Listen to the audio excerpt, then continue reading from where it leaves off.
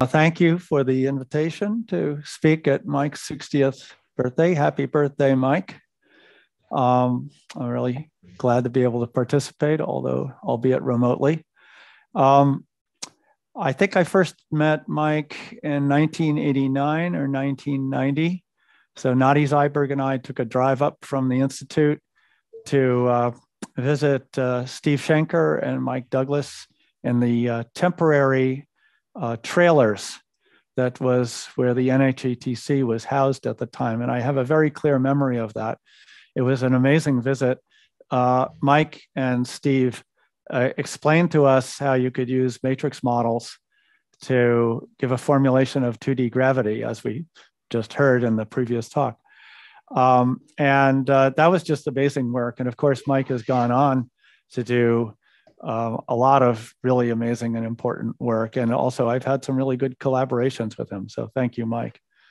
Now, Mike's interests are very, very broad. And as is evidenced by the program of this conference, and all encompassing. And Mike, I think we all agree, is different. For example, Mike was able to cross the horizon and then come back again. I didn't know you could do that. So that means that he's in principle solved the black hole information paradox, although he's not allowed to tell us what the solution is. So since Mike is really different, I thought I would give a really different kind of seminar from what I normally would give at a scientific conference. So I thought I would talk about the mathematics and theoretical physics of modern Western square dancing. This is something that I enjoy doing with my wife, Karen Rabe, who's also a physicist. And so I thought I would tell you a little bit about it. Okay, why square dancing? Well, there is some fun underlying mathematics, as I'll explain. It also involves some fun physical activity. So it gives new meaning to the term physical mathematics. It's also good for the aging brain. It involves agility, coordination, quick mental recall, concentration, music, teamwork, and social interaction, as I'll show you. And it's okay to be a square dancer and a physicist. So renowned physicists like Ken Wilson and Enrico Fermi and even Sheldon Cooper were enthusiastic square dancers. They were all enthusiastic square dancers. Okay, so what is square dancing? So I'm going to do my best to convey the activity using some videos. But unlike ballet or ice dancing, square dancing is most definitely not a spectator sport. It's like physics and mathematics. You have to do it to understand it. But I'll give it a try anyway. So what is modern Western square dancing?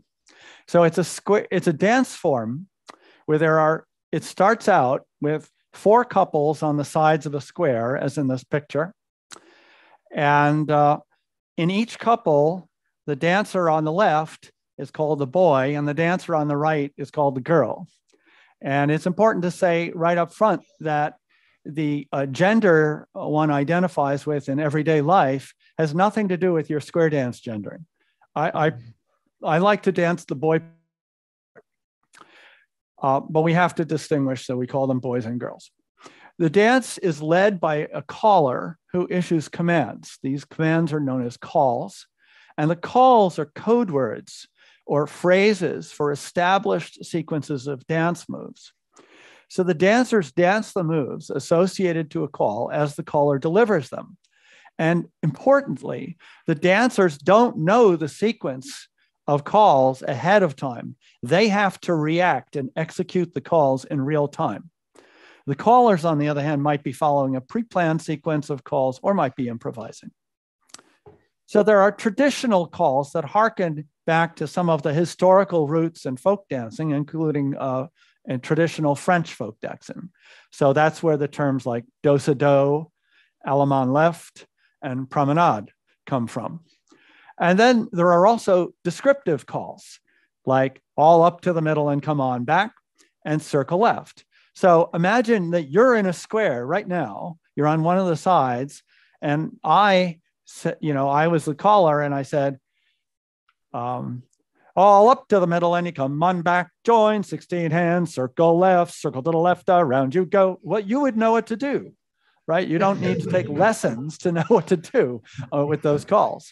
On the other hand, there are colorful names for more elaborate sequences of moves, like Ferris wheel, recycle, chain reaction, relay the deucey, tally ho. The list goes on of things where, well, you do have to get some instruction as to what these things mean. So I thought I would show you a little bit of some video clips throughout the talk. And here's a bit of a square dance. So dances are divided up into series of 15-minute sessions, which are called tips. And the tips are themselves divided into two parts. The first is what's called a patter section, which focuses on the calls. And the second part is a singing call, and I'll come to singing calls later on. So one thing to observe here, there's a lot of information when you look at something like this. So what should you look for? Well, obviously, there's more than one square on the floor. Okay, a square is 8 dancers. There are a lot of squares on the floor here. Listen for the caller chanting the calls. Try and listen out for what the calls are. And if the dancers are good dancers, they're executing the calls, stepping to the beat of the music. So here we go. Here's a little bit of some very excellent square dance calling. Only going to get back on side square, 3 going to get me 4. 4 hands are around, they're going to get 4. Right on it to the outside to it, fair to the left and fair, sweet when I come right in, back to a double pass, right to come running around and go left. You hitch, then walk and dodge and chase right. Come on, round the boy, run around the girl and then do around and through. Turn a girl around, pass through when you bend your line, pass through with the wheel and lead it through, center square through. Free, pull around, left down, bang the corner, say whoa. All right, so that was a little bit, and you'll see a lot more actually. So now square dancers come from all walks of life, and if you go to a square dance, you're going to see a very different tranche of society from what you normally encounter in academic circles.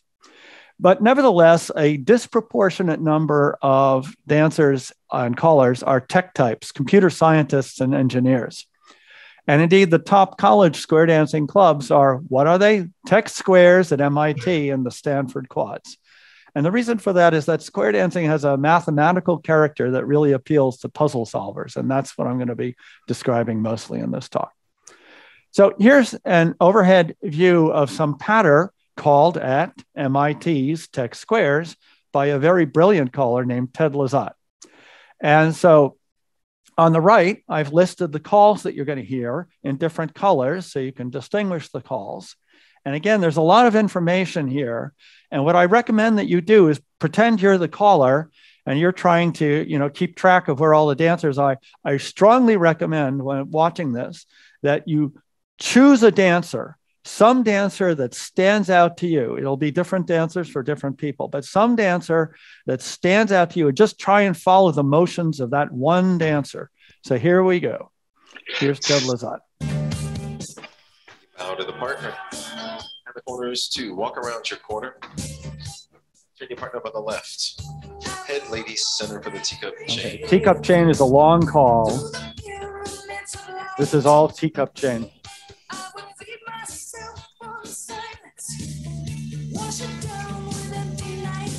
Here comes another call. Head square through. Swing through. Another call. Boy run around the girl. Another Couples call. Circulate. Chain down the line. Another call. Send her back with a Dixie style. Trade the wave. All 8 circulate. Swing through here. Boy run around the girl. Bend the line. Load the boats. Sing. All right. That's a little bit of pattern. Those are good dancers too. So what do we see here from a mathematical point of view? So each call is a transformation operator on a set of 8 distinguishable oriented particles. They're oriented because they have noses, okay? How do you understand this diagram? We've got an overhead view here of a square. The boys are the dancers on the left, and they are squares, and the girls are the dancers on the right. They are the circles. And the dots show the facing direction, and then off to the side here is color. And so, you know, if we don't distinguish the dancers, then we have a dihedral symmetry. And indeed, all the operations in D4 can be implemented by calls, but then some calls will transition the picture from this square to a different, what's called a formation. So here again, let me show you head square through 4.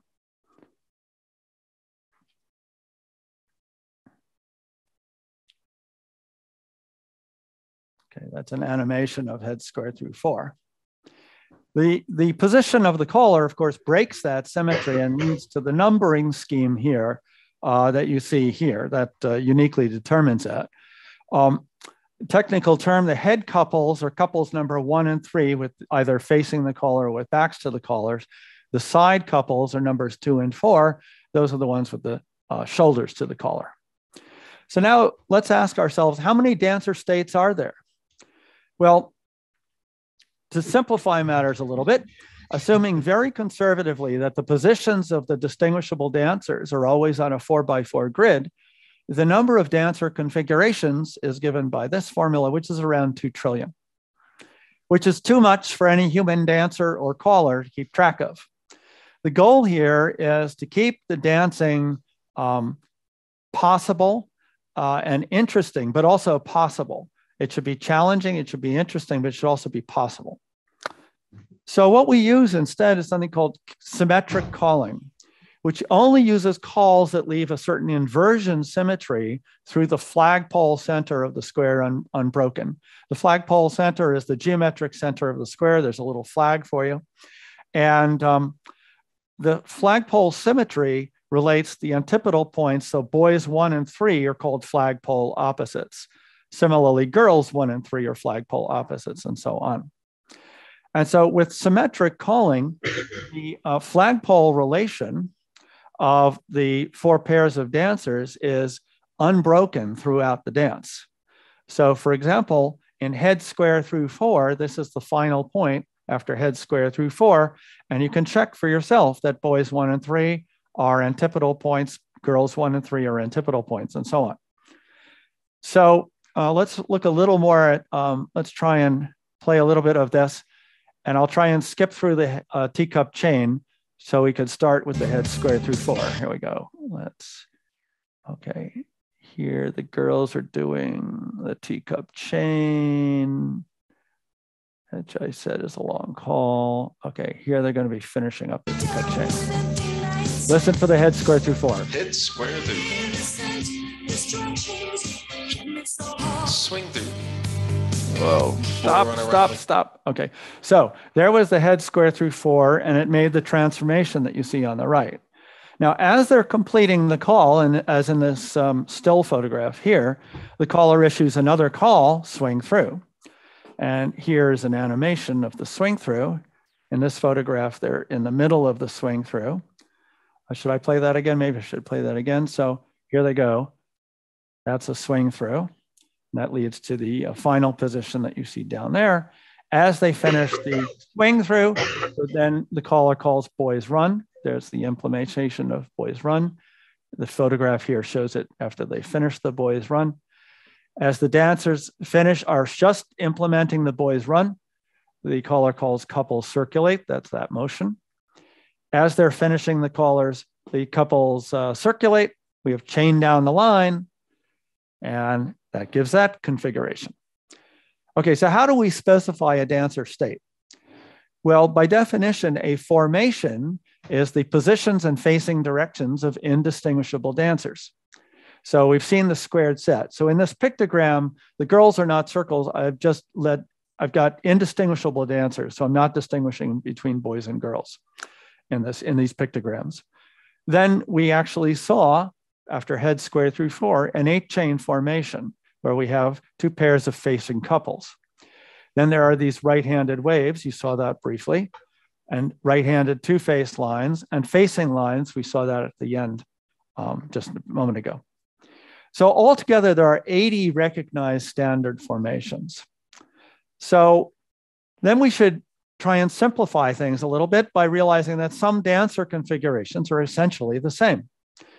Any action of a rotation group by Z4 around the flagpole center gives us a torsor of essentially the same configuration. So if I have facing lines like this and I rotate by Z4, then I'll think of those as a kind of equivalence. Notice, by the way, that this is a very nice example of a torsor, right? There's no natural configuration that you would call the identity element of the group. On the other hand, if I have facing lines like this and facing lines like that, those are not equivalent. Why are they not equivalent? Because look at the configuration of the, just look at the, for example, the sequence of boys as you read the square counterclockwise. On the left-hand side, you see boys 1, 2, 3, 4. On the right-hand side, you see boys 1, 4, 3, 2. Can't get one from the other by a rotation. There's another aspect here called relationships, which is a little more subtle, but I thought I'd try and explain it. So relative to any dancer, the 4 dancers of the opposite gender have special names.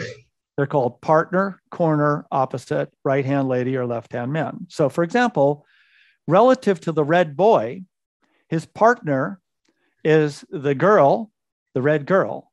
And you might notice there are these little lines there with a dot in between them. That means that they're holding hands. So the boy is holding hands with his partner. The red boy is holding his hands with his partner, which is the red girl. His corner, naturally enough, is at the corner of the square. That's the yellow girl. His opposite is the blue girl. His right-hand lady is the green girl. Now, relative to the red girl, her partner is the red boy. Her corner is the green boy, her opposite is the blue boy, and her left-hand man is the yellow boy. So here's our first theorem. So we consider any contiguous set of 4 dancers in a dancer state obtained by symmetric calling, such that no 2 dancers in that set are flagpole opposites. Then, first of all, that set contains exactly 2 boys and 2 girls. And I think you should be able to think about that and figure that out in real time. Something that's more subtle is the following. One of the 4 mutually exclusive possibilities must hold. All the dancers in that group of 4 have their partners somewhere in that group of 4. All the dancers in that group have their corner somewhere in the group of 4. All the dancers have their opposite in that group of 4, or all the dancers in the group of 4 have their right-hand lady or left-hand man. So now here's how we specify dancer states. It's called a phasor. A phasor is a specification of the symmetric dancer locations up to rotation around the flagpole center. So F, we already know, that's for formation.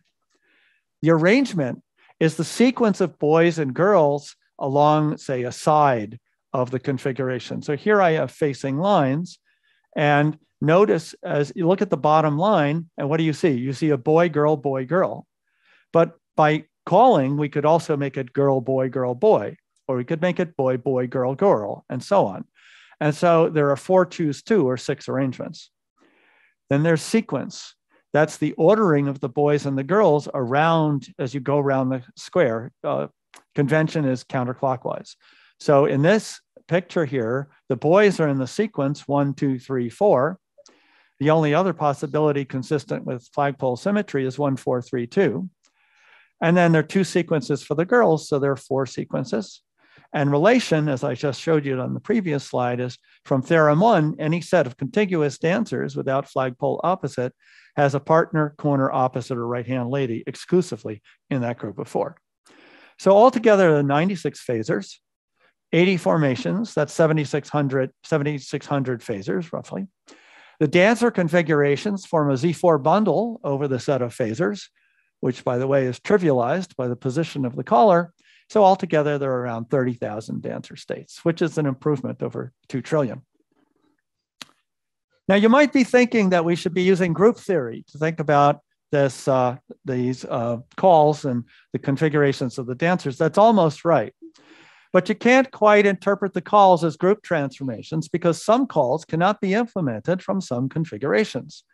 So for example, here I have lines facing out.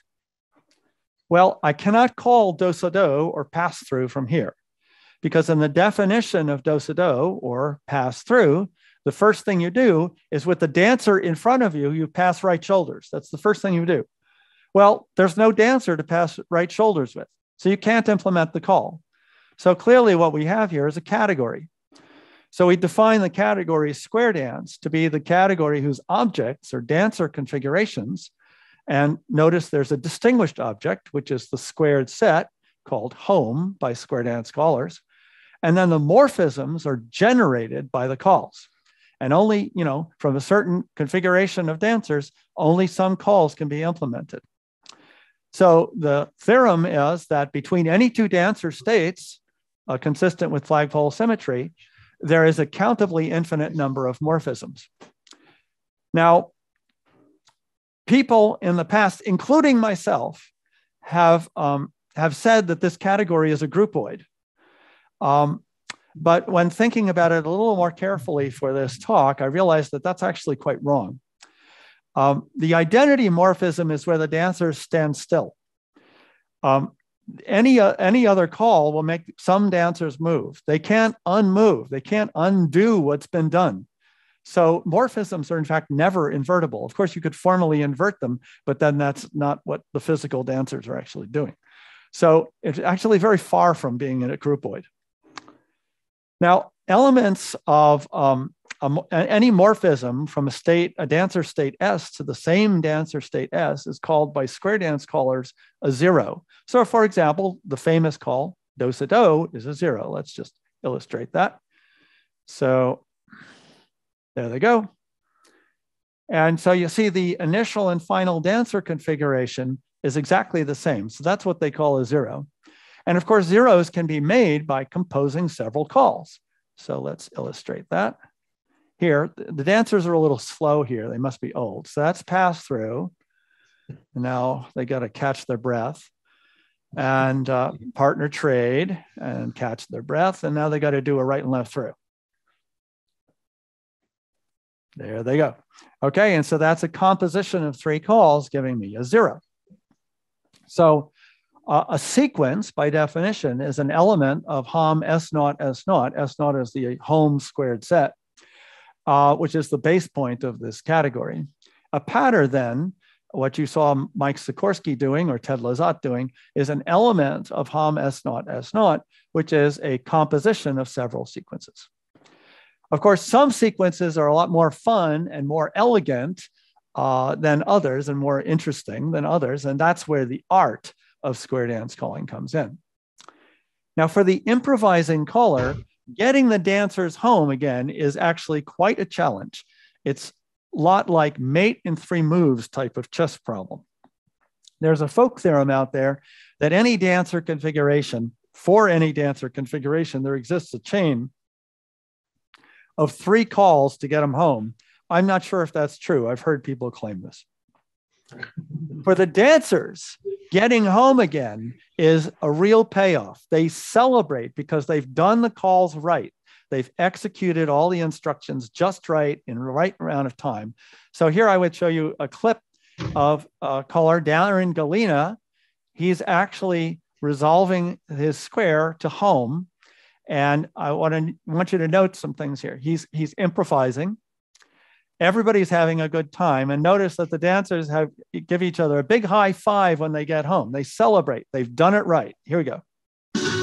Spit the top. Spit the top. Why not? Right and left through. Here we go. Real good. Star through. Inside arch dive through. Square through. 3 hands go. Say out of the middle left foot. And around left grand here.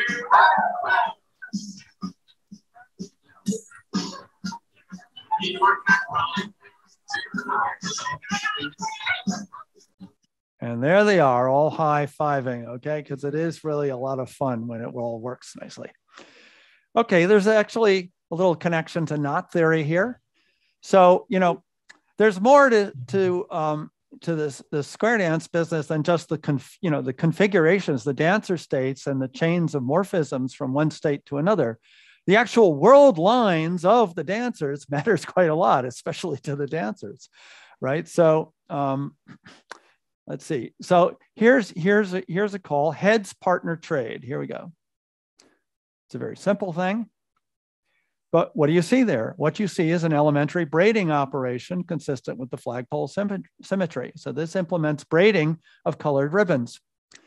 And so the time evolution of 8 oriented particle positions with the same initial and final formation, of course, forms a ribbon braid.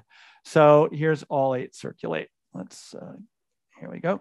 All 8 circulate. And they do that. And by the way, while I'm at it, here I can illustrate that theorem on relationship calling again. Here's an example. I have a set of 4 contiguous dancers, not related by flagpole symmetry. And you note that everybody in that group of 4 has their partner somewhere in that group of 4. And in the final phaser here, everybody in that group of 4 contiguous dancers without flagpole opposites has their opposite dancer in that group of 4. That illustrates theorem 1. Here's the ribbon diagram, the braid diagram, again, for all 8 circulate. And you might have heard right and left grand, and notice the beautiful paths that they execute here. And that's right and left grand, and just one more. This is one of my favorite calls, relay the deucey. So we have to, okay, that's the beginning of the call. And here they're going to do relay the deucey. Everybody trades, center is cast 3/4, the ends circulate 1/2, center 6 trade, and so on. And so, and then that's the end of the call. Again, look at the paths. When I was explaining this to Vijay Balasubramanian a couple of years ago, he remarked that, you know, these paths are very reminiscent of a very beautiful art form from India called Kolam and Rangoli. And it's really nice to see that this common sense of beauty extends across cultures.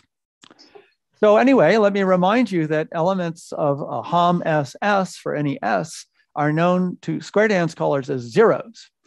And so to any 0, of course, we can associate an element of the pure braid group. So here again, with the paths illustrated is our friend do-si-do. And now, so of course, you can identify the initial and final dancer configurations. And that gives a link, and you can calculate its Chern-Simons-Witten invariant. And that's an example of, that's do-si-do. That's the link invariant for do-si-do. Of course, it depends on what representations the dancers choose to be. But yeah, I don't know if there's anything interesting in computing link polynomials of square dance zeros, but there it is. It exists. All right, so another aspect of square dancing, quite an important one, is music. So as I mentioned before, dances are a series of 15-minute sessions called tips. And the first part is a patter section, which focuses on the calls, and that's what we've been talking about. And the second part is what's called a singing call. And here the caller actually sings a song, interspersing calls and lyrics. So I'm going to show you a little bit of a singing call. And what you should listen for here is that you should listen for the fact that he's singing lyrics and he's also singing calls in between. So he sings a call and the dancers are executing the call. And while they're executing the call, he sings some lyrics and then back and forth. Other thing you might want to note is everyone's having a great time. And here, the dancers have dressed up in traditional square dance regalia. And very kindly, they've got a color scheme. They've danced in matching colors. So you see the initial partners are matched up in the same colors. That's actually quite helpful. So here's a little bit of a singing call.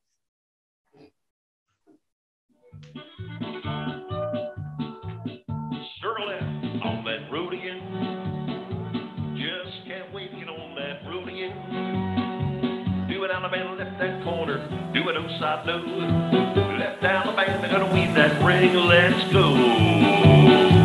On that road again, when I meet that lady, swing a little lady promenade. The life I love is making music with my friends, and I can't wait to get heads up to the middle and back, and then side to square through. Okay. We'll come back to that in a second. So many forms of music are used here. There are blues, country, disco, folk, jazz, pop, rock, spirituals. I've probably left some things out. Some classical music, but not much. You really need a steady 2/2, 2/4, 4/4, or very rarely 6/8 time signature. So, for example, I do not think you can square dance to Chopin, Ravel, or Stravinsky. But that's okay. Now, an important element of a singing call is a kind of transformation known as a corner progression, where we go from a square to the square, but the girls have progressed by 90 degrees counterclockwise. So notice that in this transformation here, girl 1 has moved 90 degrees over to be the new partner of boy 2. She's gone 1/4 around the square. And of course, C to the 4th is 0. So that's the basic idea behind the structure of a singing call, which is very rigid. There are 7 verses of 64 beats. Verses 1, 4, and 7 are sequences in Hum SS. Verses 2 and 3 and 5 and 6 are corner progressions, at least 99% of the time. There are interesting ways of varying that, but that's beyond the scope of this talk. So the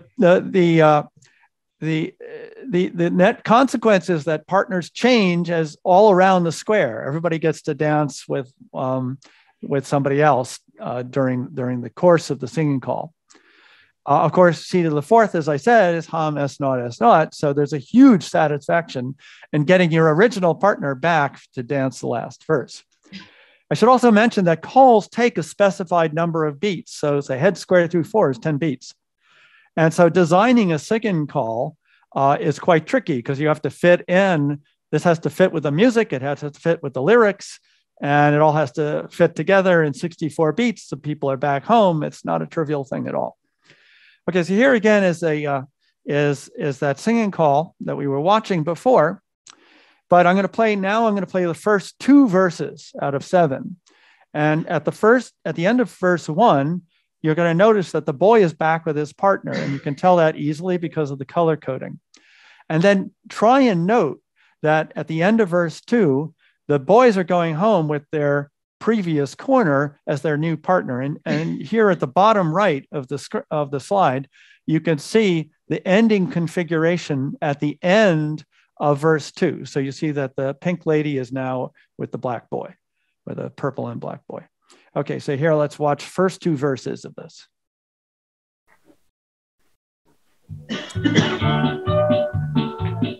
Circle it on that road again. Just can't wait to get on that road again. Do it Alabama, left that corner. Do it outside low. Left Alabama, gonna weave that ring. Let's go. On that road again. When I meet that lady, swing a little lady promenade. The life I love is making music with my. That's the end of verse 1. Here's verse 2. To the middle and back, and then side to square through. 4 hands you go. When I meet that 2, relay the new C. Let's go. Everybody rockin', rolling round. Swing through. Boy, run around a girl, you Ferris wheel, and then centers pass through. Swing that lady. And now here's the verse 2 is finishing up here. And now let me stop this in time. There we go. Okay, so that's the end of verse 2. And so it goes. In fact, I'm going to show you one more. This is going to be verses 3 and 4 from another singing call, and what to look for. So you should look for the corner progression, so focus on one girl, and I strongly recommend you focus on the lady in the silver dress. That's the easiest one to follow. And I also want to show this because it's a really excellent performance by the caller, Deborah Carroll Jones. And the other thing you might notice is that everyone's having a great time. So in verse 3, we're going to have a corner progression. In verse 4, they're just going to get home, but you're actually going to, it's going to pan over to Deborah doing her performance. Heads from an age to travel halfway around. Square two and that child. Then a rider that through. Fair life and fair as a wheel. Square two now, 300 round. Swing Roxy. From a ladder on down. I hear the father dipping on the blood. Believe them all. That child.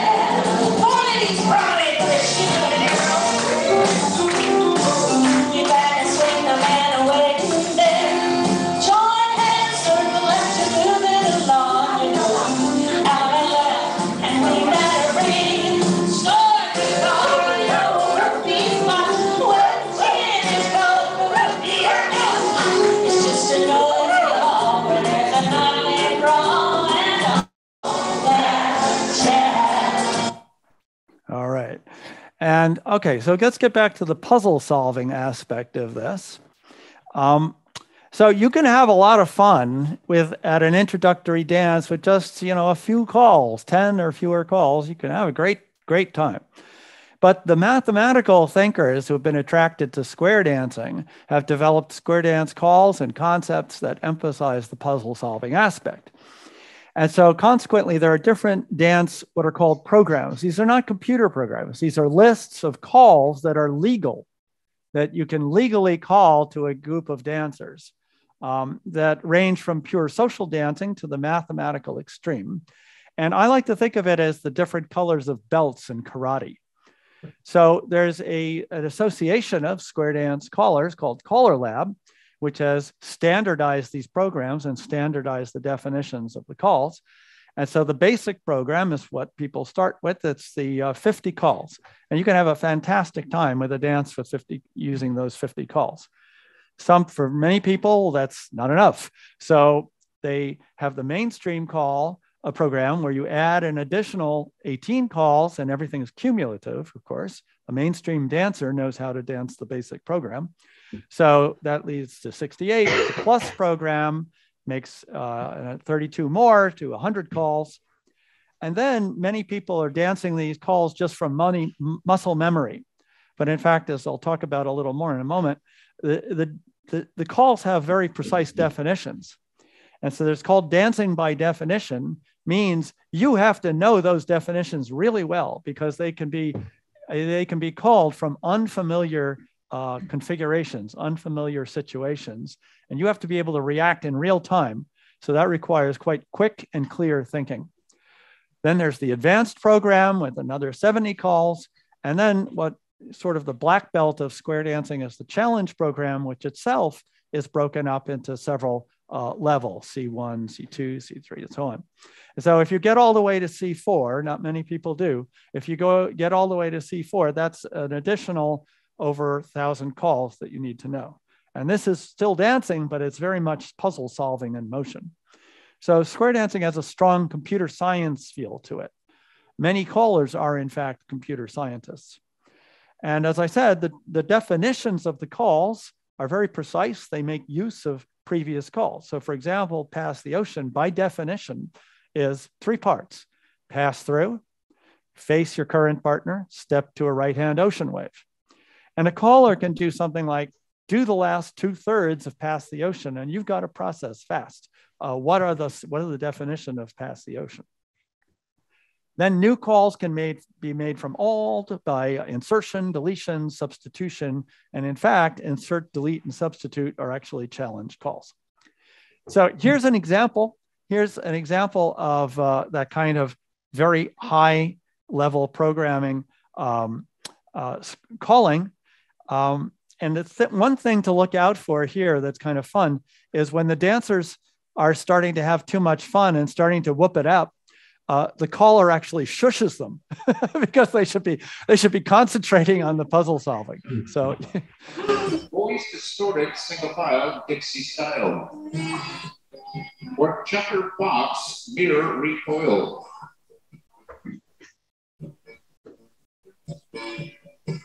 follow through the boys' old truck. Diamond circulate. 3/4 mix. How many did I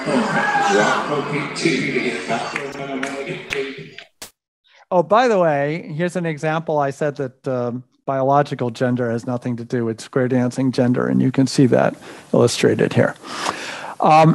Of course, people do make mistakes. So error detection and correction is an important part of square dancing and square dance calling. So the detection, well, you can detect errors in many ways. Typically, the flagpole symmetry will be broken. I mean, in extreme cases, you'll have a line with 5 dancers on one side and 3 on the other. Or partners might not be home at the end of a sequence.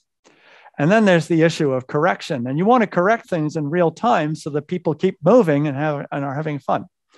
Now, there are easy cases like one dancer is wrong and turned around the wrong way. And that's like an error correcting code. Then it's easy to figure out what to do with the wrong dancer. I mentioned teamwork at the very beginning.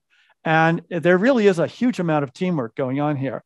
Dancers give visual clues, verbal clues, and so on to keep everybody in the right place at the right time. There can also be helper words from the callers, but there are times when there's a total breakdown and we just say, square your sets, and everybody gets back home and we start again. And of course, the caller will make mistakes too. Now, if squares are not enough for you, you can also do square dance calling from hexagons and rectangles. So from rectangles, the same calls work. And this is actually an extremely good thing to do when there are 4 mod 8 dancers who want to dance. So here's a rectangle. And here's head square through 4 illustrated from a rectangle. Here they go. Okay, those dancers have had a lot of coffee. They were going really fast. So, and then hexagons, much more surprisingly, the same calls work for hexagons, although the calling and dancing is considerably more challenging. So here's a hexagon configuration. Again, notice the beautiful paths that they're going to trace out. And here's head square through, but in a hexagon.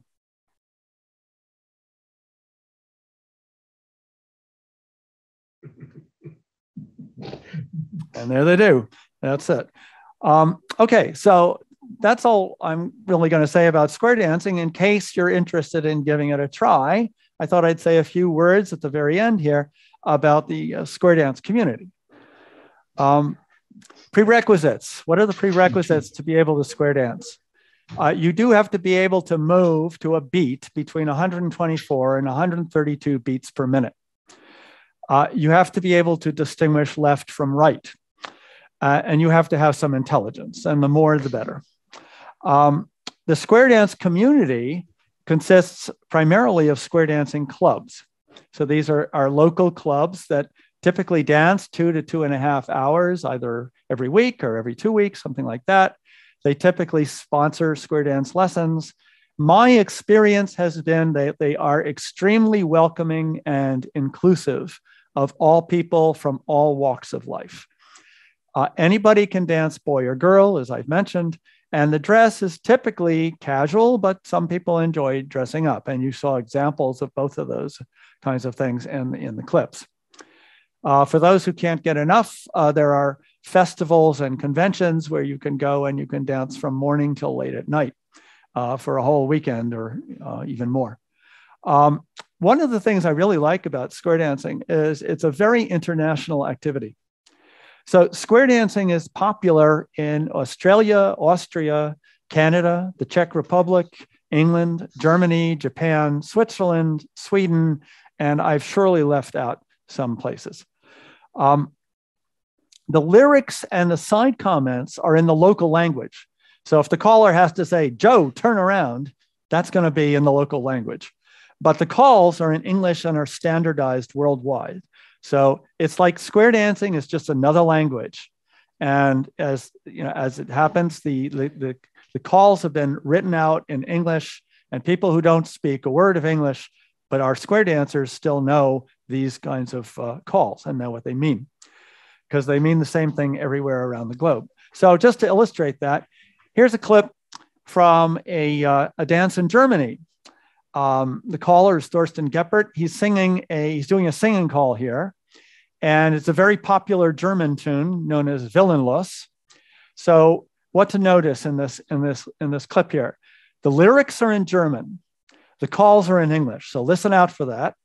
And you might also note that everyone's having a good time. And in fact, the whole floor, the whole square dancing floor is singing along in German with the chorus of the song.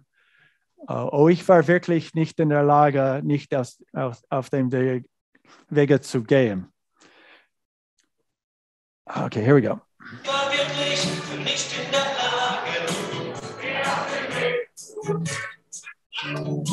It's working me quattro. You don't with that girl. Swinging now on the boy will trade.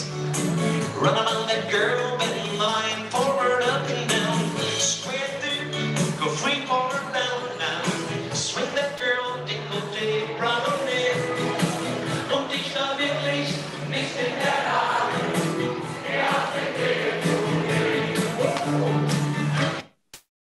All right. So at least before the pandemic, you could just show up at a club anywhere in the world. Of course, it's polite to let them know ahead of time, but you can just show up at a club anywhere around the world and you're welcome to dance.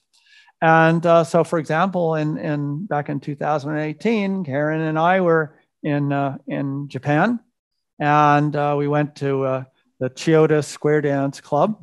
And you see here, they're very formal. They've taken this very formal photograph with us, and everyone's dressed very nicely and so on. And they're very excellent dancers, by the way, very precise, perfect, good dancers.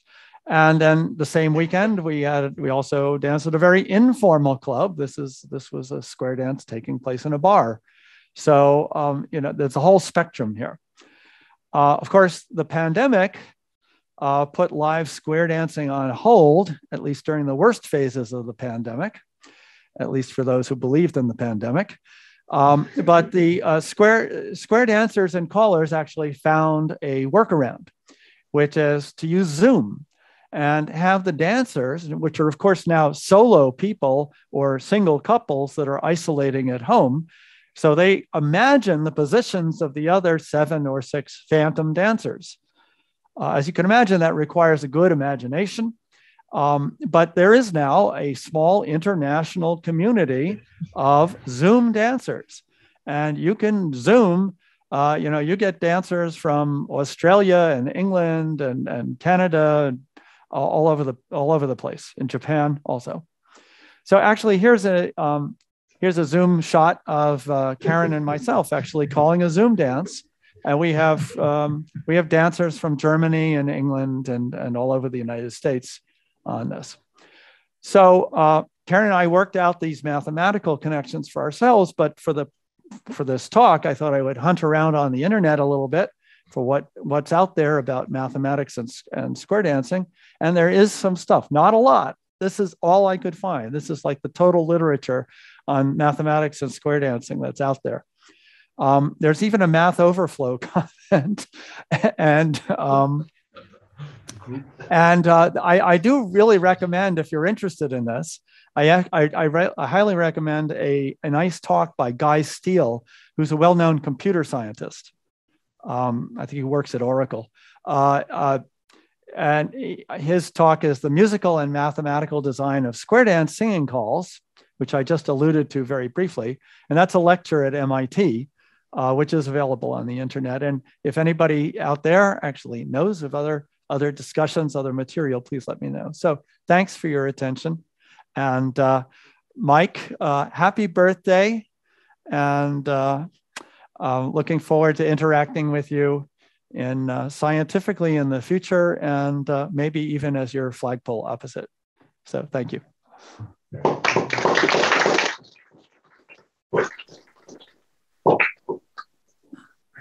Thank you, Greg, for the instructive talk. Thanks, Greg. That was really great. That was fun. When Greg proposed to give this talk, I was actually not sure whether one could fill 50 minutes with a talk on this topic, but he definitely did it. That was quite something. I was going to ask. I mean, your folk theorem. I'm sure people have solved that. It seems pretty trivial that you can come back to the home from within those 3 moves. So let me ask another mathematical question for you, which is there a pattern, or I guess a sequence, which produces the unknot?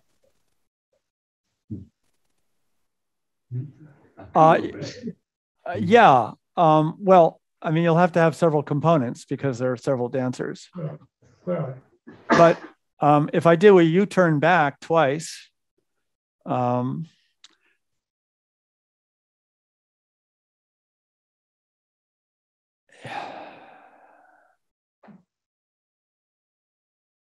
yeah, I mean, I could, yeah, heads, yeah, if I'm in lines and I just do heads forward and back, that's pretty much the unknot, right? That's going to be eight components of the unknot.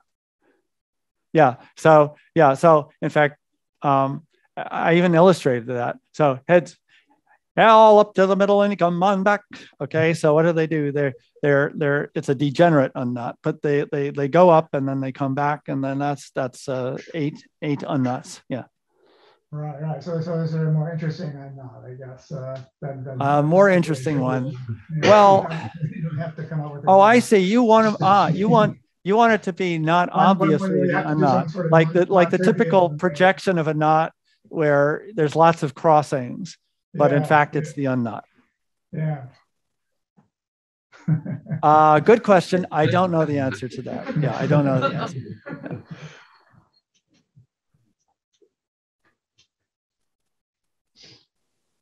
Yeah. Well, I don't know. I mean, Mike, I don't think. I mean, you know. The folk theorem, well, one thing is I'm sure nobody's proved it because nobody before this lecture has sort of formulated it. It's a very natural question. in the terms that I formulated. Before you asked it, because any group will, like solving the Rubik's Cube or something. That's right. So I mean, actually, in actually, in calling a dance, you do sometimes want to get them home as fast as possible, right? So you do want to kind of find the minimal path of calls that will do it, but that there's a lot of non-trivial aspects of this because but the technology to do it is to find out relatively easily is there. So if it's really true that nobody has worked this out. I'm sure a computer scientist that was determined would write a program, explore all the dancer states, and try the different morphisms and see if the minimum is 3. Yeah. That kind of proof. Yeah. I'm sure that it could be verified or refuted by that kind of theorem, by that kind of approach. Yes. But actually, by the way, I mean, actually seeing that path in real time, it could be very, very difficult. And, again, part of the art here is to do something which is a little, actually does apply. It's legal, the rules apply, but it's not kind of the same old moves that everybody does. And then there are actually further things to take into account. Now, the dancers are moving, so you don't want to have them moving forward fast and then issue a call that requires a sudden reversal of body flow. That's terrible. The dance, that's really bad for the dancers, right? It's legal. It satisfies the mathematical rules of the composition, but it would be terrible choreography. And similarly, the things like hand availability. If a call requires a left hand or a right hand to be used, and then the next call also requires the same hand, but that hand is not available because they've just used it. So there's actually quite a lot more to it. So. Do you think that one can show these moves to a neural network and quantify what is a good choreography and what's bad? That's a great question. Yeah, that's a really nice question, Nikita, because I don't know. It would be actually nice to do that because you know you can dance to a caller, and you can either love the choreography, and you know some callers are very creative, and it's just fun to dance and it moves smoothly, but then there's some interesting elements, so it's not boring.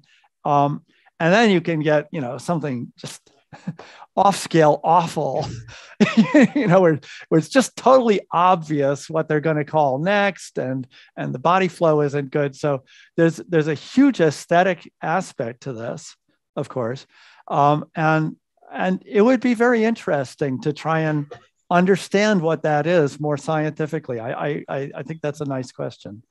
I don't think anyone's tried to do that, but yeah, that would be interesting. Greg, let's follow that. Volodya, hi. To construct hi, Greg. I propose to construct a matrix model. Each finger is a matrix of different color. Then he has two hands, two indices, and so on and so on. Well, it's just answering the category of square hands. You can count. Well, Volodya, if anybody could make a matrix model. And it's class, by the way, you are on the floor. No. Ivan does. Okay. You can do. But you can consider the limits. So actually, I think more serious question.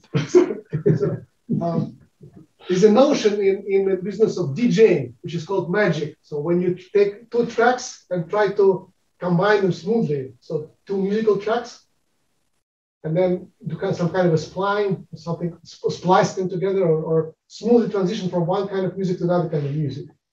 So is there some, you know, merging of different, I forgot what it's called, sequence of calls, which makes the new.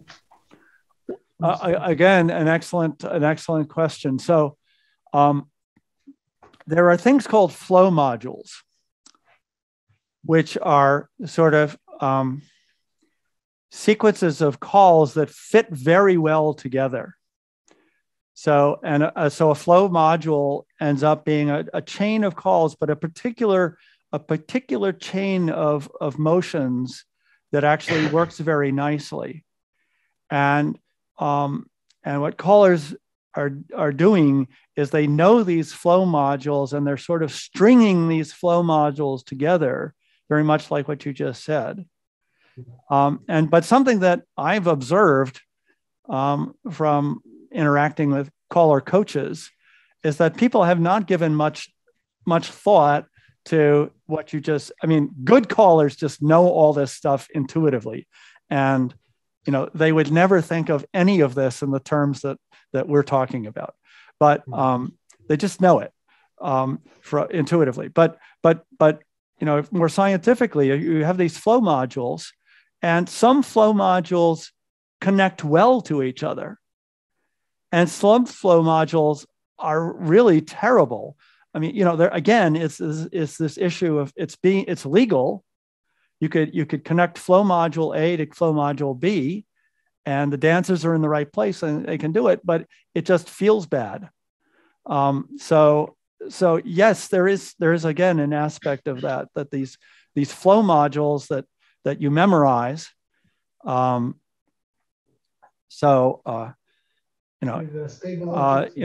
example, you know, heads